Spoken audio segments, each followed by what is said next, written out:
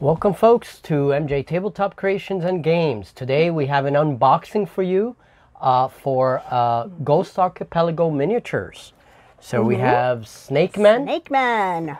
Here you go. And we have tribals. Awesome. So that's going to be pretty interesting. So now let's go check out what these boxes have.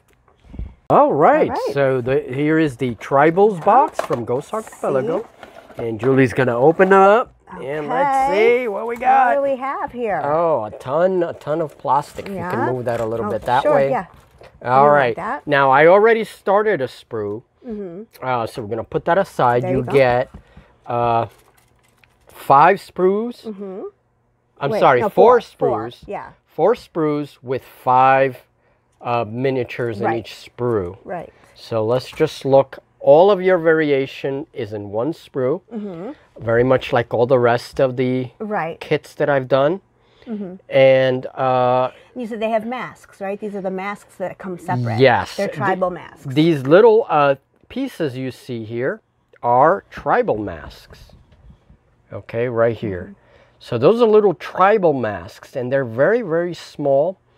Okay, I'm trying to get as much detail as possible for you guys. Are they difficult to put together? Well, because the pieces are so small, like these tribal masks, we turn them around, you see the face slit fits right into that slit.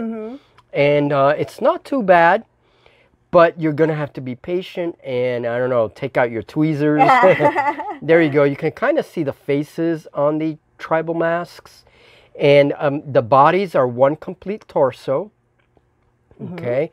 And this is just trying to show a little bit of the variation in poses.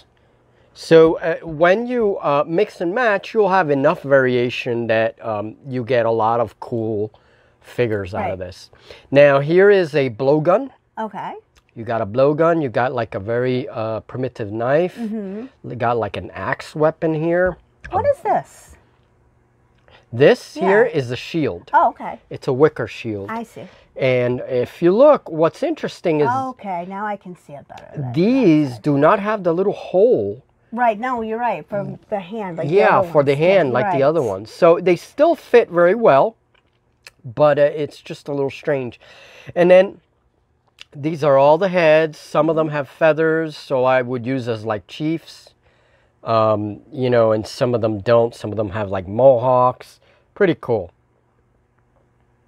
Let me turn this because I have them upside down and people are not going to be able to really... Did you do that again? Yeah, I did that again. No, that's upside down. There you go. No, the heads. The heads are fine. Oh, they're different. Yeah. Okay, I see now. Okay. Gotcha. So, there we go. So there's a little bit of the variation in the heads. And again, I'm trying to get this focused. It's having a little bit of problem today focusing, but there we go. Okay, so you get an idea of what the heads are like. All right.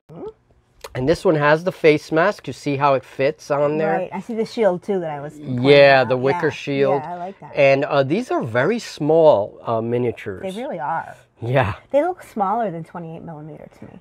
Yeah, that's scale is like that, what they call scale creep. You know, these are 28 millimeter miniatures, but they're on the small side. And here, now that you mentioned that, I want to compare with a Frostgrave Knoll. Yeah, and the knoll is bigger. Yeah. And that's okay because it's a creature. Right. But, you know, I guess these are, you know, these are tribals. And so, you know. They're cool miniatures, though. Yeah. And then this is a dwarf. Look how stocky that dwarf looks compared to that tribal. Right. Okay. So they're a bit small. He's still a little bit taller. That's okay, though. Yeah. But they're very cool minis. They really are. Really cool. And I love that they're so different.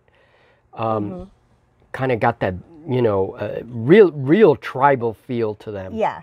Yeah. They are different. I like them. So I really like them. All right. So that concludes our tribals. And they come with round bases. So we can put that back. Okay. All right, so Julie has the snakemen. These are cool little buggers. Yeah, and these we're definitely going to need for the game. You can open them up. Okay. So Julie will just open them up. And again, I used one of the sprues so I can show you. Look at all that plastic.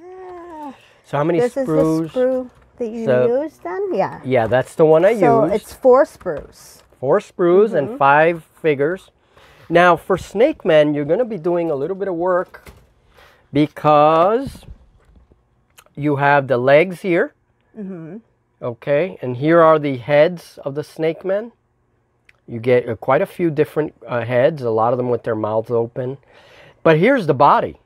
Right. So you're going to have to connect body and legs. Wow.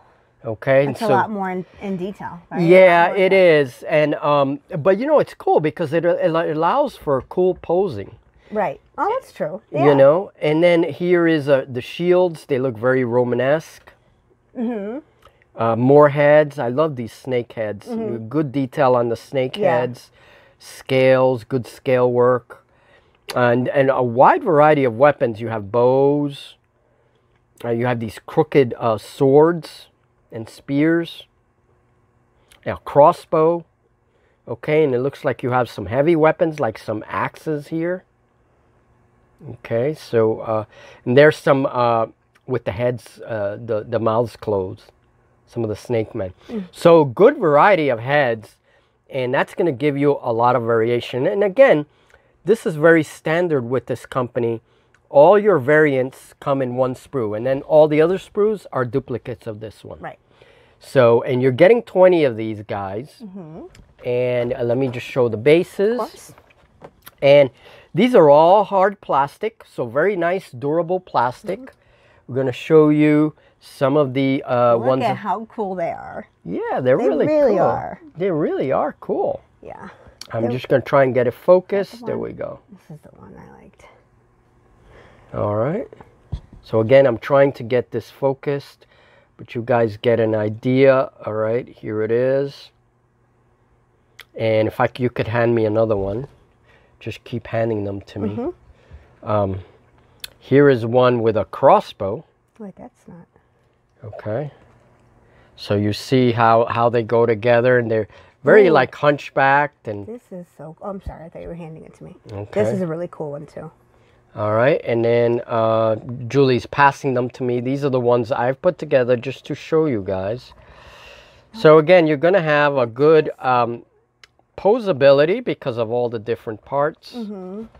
And there you go. There you go. Now you have a nice view of that open mouth with the tongue out, and these will go very well in other games as well. Yeah. All right, and I'm going to show you guys a conversion that I did. And I took the body of, if you can move that box. Of course. I took the body of a of a snake man. Okay, body of a snake man, the head of a gnoll, and I took an arm of one of the goblin sprues that I had left, and I made this like wizard gnoll. And he's very hunched back, so this is the snake man's body. Yeah, that's terrific. And this is also snake man's body. What a great idea. That's why conversions are so cool. Yeah, exactly. That's what I love about these kits, is they make it so easy for you to convert. So this is a gnoll shaman or something. It's awesome. I love it. And I put the head of a goblin on his... Of course. On his... Not complete without the head of a goblin. On his staff. On his staff, yeah. Yeah, so I'll be painting this guy, and I have a nice little gnoll wizard just by kit bashing. Awesome. So That's we'll put that away. And one more snake man. We'll show one with a heavy weapon. There you go. Look at that guy. That's pretty cool too. Yeah, very nice scale work on these minis. Yeah, I agree. Let me give you a sense of size. Here is a Oathmark dwarf. So those are a little bigger. Yeah, lizardmen are definitely a little beefier. Right. And here is a Frostgrave gnoll. Right. Okay. So, there you go. Now, what about up against the tribals? Yeah.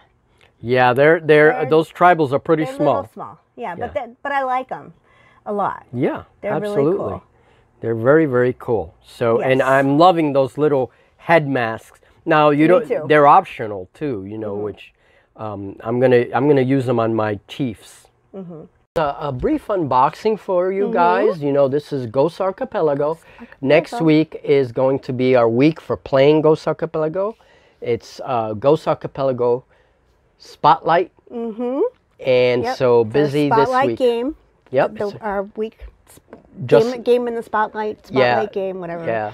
Yeah. We're now we just finished Oathmark. Right. And we're gearing up for Ghost Archipelago. I'm working on the tables. We're painting miniatures. It's amazing. That table is so cool. I can't wait to play I'll be giving some updates on the table, where we are. Wait till you see this table. It is incredible. Well, it's been a lot of work and definitely a lot of fun. So there go the minis. You get 20 multi-part minis in each kit. And they're all hard plastic, so nice durable plastic, nice detail. How about putting them together? Were they difficult to put together? Yeah, for some things, not so much difficult. You have to be patient. Like with those little masks, they're so tiny. You have to file things down a little bit, right? Because you are going to have to do some cleaning with these kits, guys. You're going to have to cut off the little plastic bumps, and when you cut them off the sprue, and file things down. And yeah, it was tricky to get that mask filed. I'm sure. You know, and then if you're going to use the masks, then they go right on, you know, right on the face. But it is tricky because if the glue doesn't hold right away, the mask's going to shift, and you have to be patient with them. But well, that's why I don't do it. She gets all the ones that I make, and then she base paints them. Do not That's have the patience. Oh my goodness. Nor the dexterity, but still the patience. There's no way. Well, all right, folks. Well, that was our take on Ghost Archipelago, Snakemen, and Tribals. I do recommend North Star military miniatures. You can use them in a wide variety of games, and of course, you can use them to play Ghost Archipelago or Oathmark, or whatever you prefer. Whatever you want. Yeah. Take care, guys. We'll talk very soon, and we will update you guys on where we are later in the week.